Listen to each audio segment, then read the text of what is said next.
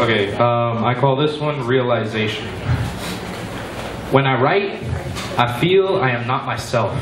When I write, I feel like I'm someone else.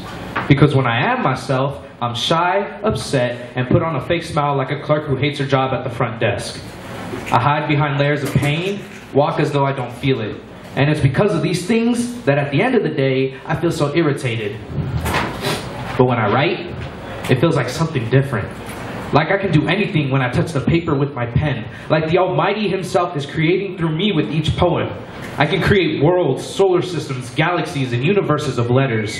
I can shape the reality of metaphors to whatever I desire. I am the decider of the fate of each word, choosing which ones I use and which ones I don't. When I start to write, I cannot stop.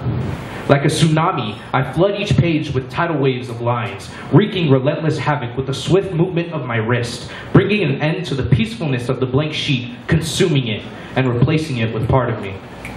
When I write, time becomes indecisive. It slows down with the push and pull of each stroke, and somehow manages to hasten all at the same time.